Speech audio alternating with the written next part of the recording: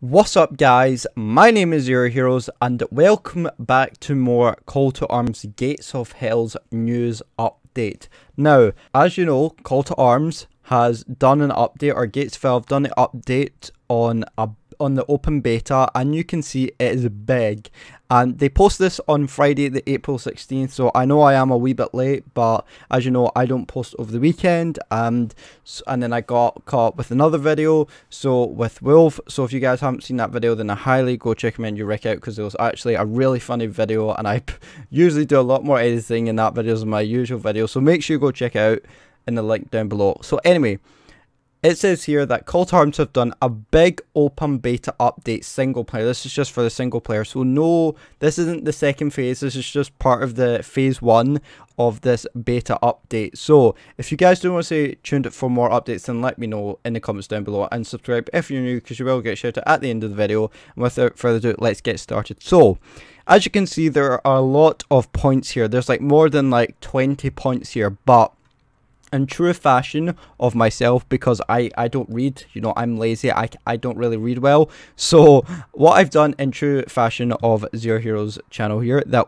I have simplified it down to put it on a Word document where I feel like I've pointed out the most important parts of the update, or I feel as I've put in, you know, what's most important that they added into the game, if that makes sense. So I haven't added all the points. I know there's more, probably a lot more points, but if you guys want to check that out for yourself, then again, I'll leave it in the description down below, or just if you've got the game, then just go into the Steam store page and have a look for yourself. So these are the points that I've written down here that I feel like that are very important to the game and has made a huge difference. So guys, without further ado, we're going to get straight into it. So the first one that I thought was really important was they re-added the first Soviet mission. Now 2 playable missions are available. Now this, they re-added the first Soviet mission, so that was the first original mission that came into the game, and that was like the first ever mission that came into it. And to be honest, I already did a video on it, so if you guys haven't seen it, then make sure you go check it out. So to be honest, I thought the first Soviet mission was absolutely really good, and I absolutely loved it. And when they updated this, you can see there's like a whole lot more improvements on the game, and you'll see it when you actually play the game for yourself. But to be honest, they've re-added it, and it looks 10 times better, and it feels a lot more Russian, if that makes sense.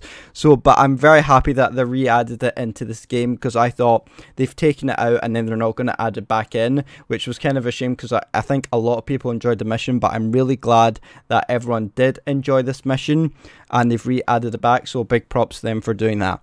The next one that they added in was they added in the mining section at the end of Training 2. Now, I did the training mission too, but I can't remember it off by heart. So, but I'm kind of glad they added in the mining section, because a lot of people might not know how to put mines down, and I feel like that gives players the advantage of how to place mines down, and hopefully help them in future battles, maybe against the AI or against players, and that hopefully should give them a wee boost when you're actually playing one of the missions where you do actually have to set down mines, where in the Soviet missions where you do have to place down mines. So the fact that they've added this in a mining section is absolutely great, and it'll help people out a lot of how to mine sections on the ground.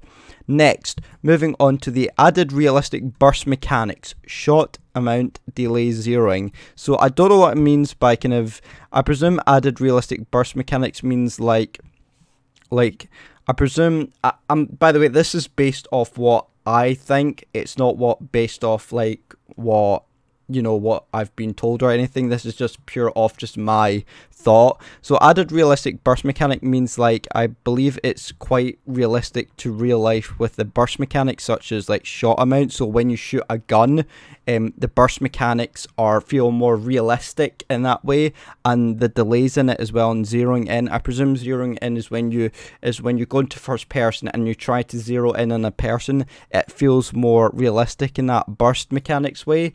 I'm probably mostly getting that wrong, but if you guys know, then of course let me know in the comments. Don't go, oh Zero, you know nothing. Just be kind about it. Just let me know, because I might not know everything, and this is why you guys are here, to help me out as well. Okay, next thing I want to move on to is they added many new FX sounds, from diesel exhaust to massive HE impacts on objects. This is something that I'm very happy to see, because I think when the game first when we were all able to first play the game, the sounds were good, but they weren't excellent. Yes, they were much better than Men of War Silk Squad 2, and they're roughly about the same level as in Call to Arms, but now that they've put a new FX sounds in for like diesel exhaust when you control a tank or when you move a tank, and especially for massive HE impacts on objects. So let's say you fire an artillery onto a ground or something like that, and it kind of impacts on the object, then you'll hear like new sounds from it, which I absolutely love. So I've already played some of it already, so it's actually a really big difference I can hear. So again, big props up for Gatesfell for doing that. Next is that they added sandbag fortification to vehicles. Now this I thought was interesting, because I didn't know this was maybe one of the necessities. I wouldn't consider this very important per se to the game, because yes, you know, adding sandbags fortification to vehicles, but how would you do it? Do you need to get engineers to build around the tank, or do you click on the tank and on the bottom tab there's like you'll be able to automatically put a sandbag fortification around it? I kind of see where they're coming from. I feel like they kind of maybe took it from slightly Call to Arms, because you can do that in Call to Arms as well with some vehicles. So I don't know if I don't know if this wasn't a necessity. I don't know if, obviously people did ask for this, but I don't know if I feel like that was necessity. But I feel like it is still quite important, because when you're in a defending mission, that's definitely going to be helpful in your defense against it. Okay, next is the improved gun ranges, accuracy and penetration curves. Now this is something that I found really important, because the improved gun ranges, you can see that when playing it, when I got into first person, I thought that the gun range was absolutely rubbish. I presume that's only on soldiers and not on tanks, so I presume that's what it means. And I feel like when I was going into first person as a soldier, and the gun ranges were absolutely terrible. I can maybe only see about maybe 10 feet in front of me. Maybe, yeah, I'm being slightly you know, I'm not exactly being, I'm being exaggerate, you know what I mean? I'm being exaggerated, but you get the point of how kind of bad it was. But now that they've improved it, so the accuracies and penetration curves, I presume the penetration curves means that means how far you can penetrate into a target when it curves, I think. I don't know if I'm right, I'm probably wrong, but of course you guys can let me know. Okay, next thing I thought was absolutely amazing, I'm very happy they added this, was the improved third person views. Thank you, thank you, thank you. This is something that I've wanted to wait for a long time. I think the improved third person is absolutely amazing. I've already been into it. I presume that third person is what, like, when you press T on a soldier or a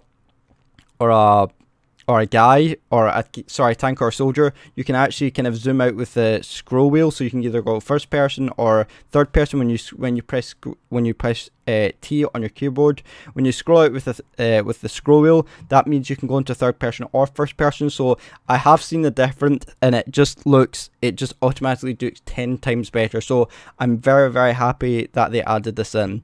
Next I want to talk about was the improved shell holes, so visual improvements and realistic sizes. So I presume shell holes is like when you fire a tank, when you use a tank or a grenade or an artillery, and it impacts on the ground. I presume that shows like the shell holes on the ground, and it shows the visual improvements and realistic sizes to it. So before it might have not been quite realistic, or the size scale might have not been realistic to the explosion.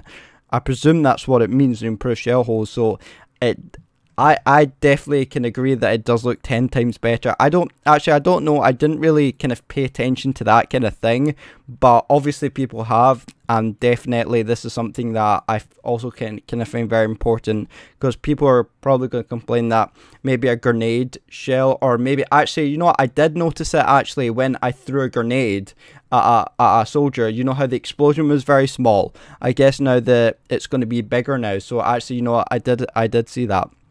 Okay, moving on to the next one, which is the improved support tank and standardize them with direct game logic. So I presume what that means, I'm sorry if you can hear an ambulance, but it's very warm in my room.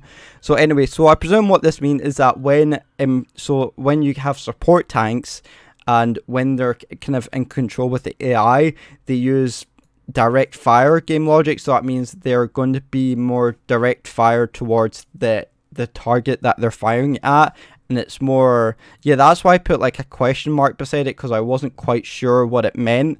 But I presume it means that the support tanks, the AI, such say, they'll be more standardized and standardize them with the direct fire game logic. So I presume that means, again, when the AI is taking control of it and they see an AI, they'll use direct fire at them, and they'll use more of kind of a game knowledge to kind of basically fire at them. I think, again, I'm probably wrong, but that's why I put a question mark beside it, so you guys can let me know. Next thing I wanted to talk about was the increased damage taken to soldiers, particularly the soldiers' arms. Now, I don't get why they put in particularly the soldiers' arms. Was it because when maybe you shot the soldiers' arms, the soldiers survived longer? I didn't really see anything wrong with that. But it is good the increased damage taken onto soldiers. It just means it's more realistic, because when soldiers go for the head or something, then they're going to die automatically, or when they go for the heart, of course, when they shoot the heart, then they're going to die immediately. But I don't get why they put particularly the soldiers' arms. I didn't really see that, but of course you guys will always help me. Now, this one I was quite confused at. Well, not confused, I thought it was a wee bit too OP. Increased MG effectiveness at long range. And the reason I put too OP is because this could be very, very effective when multiplayer goes in. A lot of people might be using like MG emplacements or something. It just says MG. It didn't say MG guns or MG emplacements. It just says MG. So, which stands for machine gun. So I'm quite worried that this might be slightly too OP, and a lot of players might be using it against other players, and this could be worrying for the game, because I think that this could be too overpowered for the players, and especially when you're playing against hard AI, most of them will probably might use MG at long range, which means a lot of your troops will die, and I think that is slightly too OP in my opinion. So I don't know if you guys agree with me. Yeah, again, you know what to do. Next one is the increased AT damage, able to break through hulls of medium and heavy tanks in grenade if explosion is strong enough to breach the hull. I put question marks because I didn't slightly understand this. I mean, I kind of reading this over now, understand it now, but again, is this maybe slightly too OP? But I guess where the balancing factor is in this is that if it explodes in if the explosion is strong enough to breach the hull. So if the increased AT damage on a grenade is strong enough, if the explosion is strong enough to breach the hull, then yes, it'll be able to take a medium tank or heavy tank out in one blow. But if it doesn't, then the tank might blow off the tracks or something. The explosion might blow off the tracks. Again, this is very much a 50-50 thing if it's overpowered. I guess this is why they put this kind of balancing factor in, because if they only put the increased damage in able to break through hulls of medium and heavy armors of tanks, then that'd be straight out OP. But because they added this if explosion is strong enough to breach through the hull, I think that's where the balancing factor comes in, and I think that could be quite good. So you very much do have a 50-50 chance of whether the AT grenade will actually penetrate through the medium or the heavy tank's hull. So I kind of like it, but I don't know. I'm still quite worried about how this could turn out. Next one is the decreased MG accuracy for humans when standing or kneeling. So I presume that MG1 here was maybe for like the MG emplacements when you have an actual machine gun, but this is the decreased MG accuracy for humans. So when you use an MG emplacement, it'll be more effective at long range, but when you use an MG for a human, like an MG34, and a human has it when he's standing or kneeling, then he'll be less accurate then. So again, I kind of like that balancing factor there, and it'll be quite good. So a lot of you will probably put your your soldiers with MGs laying down, which will make them harder to shoot at, and it'll be, again, the MG might have the same accuracy. Again, that could be slightly overpowered in my opinion, because when you lay them down, it's harder for your soldiers to hit, and your MG still has the same accuracy when you're laying down. So I don't know, this is still very much, it could be a very much 50-50 thing if it's OP or not. This one I thought was quite interesting. Decreased regain rate of supply truck. To be honest, I never thought that the regain rate of supply trucks was too OP. I thought it was actually quite a mediocre level. I don't know if it's maybe the same as maybe like Call to Arms or something.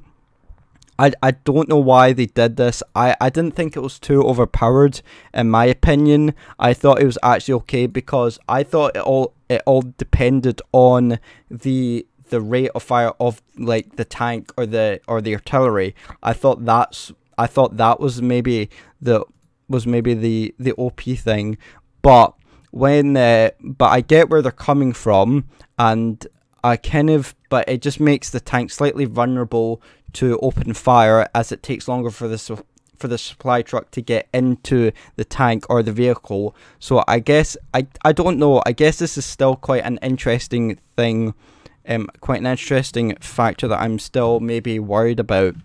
Okay, next I want to talk about the decreased flame particle gravity, lower flat trajectory for flamethrower weapons.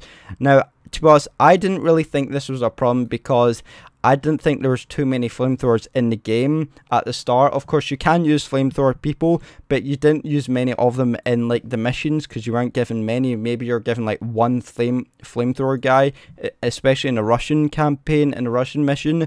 So I don't know.